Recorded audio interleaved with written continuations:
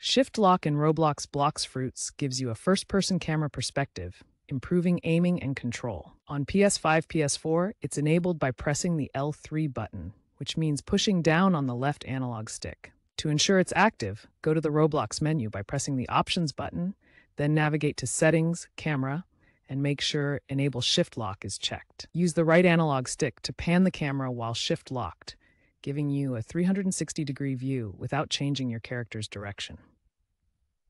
Hold L2 to zoom in and out, or R2 for quick camera resets. If Shift Lock isn't working, restart the game or clear your PS5's cache. Shift Lock enhances combat in Blox Fruits by allowing more precise aiming of melee attacks and Devil Fruit abilities.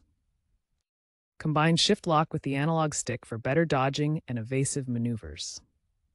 During boss fights, use Shift Lock to time abilities like the Flame Fruits Fire Blasts more accurately. Map skills to face buttons for quick access and fluid combos while using Shift Lock.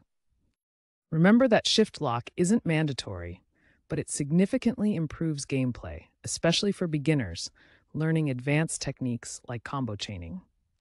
Community feedback highlights that most console players prefer Shift Lock for PvP battles, citing better targeting.